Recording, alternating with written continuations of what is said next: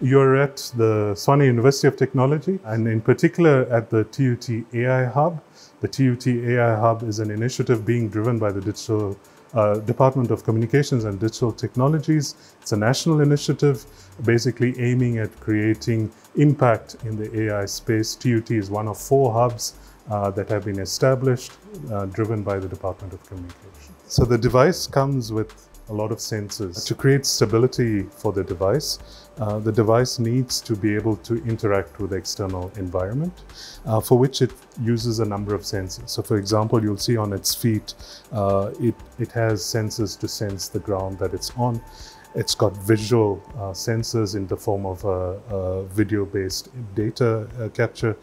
And the spinning device you see is a laser sensor. It's a LiDAR device, which is basically creating this visual representation of the physical world that the dog is actually seeing. And using that, it is then able to determine how to interact with that external space.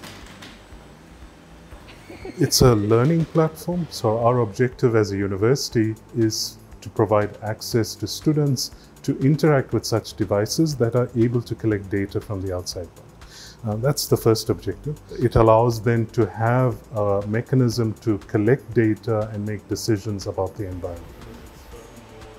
One of the uses of such devices is to have such devices go into areas that are of risk to the human. So you can think of mining applications in fire hazard type of environment, any environment hazards that would potentially be of risk to the human could be a potential application area because they are less susceptible to some of the environmental hazards that you would face as a human, firstly. And secondly, it then allows you to collect data of this environment to be able to then make decisions about the space.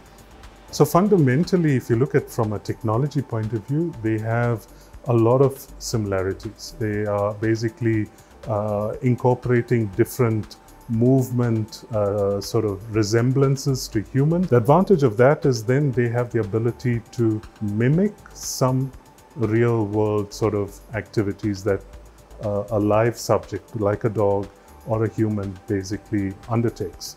In our objective, it is to come alongside the human and assist the human with different activities.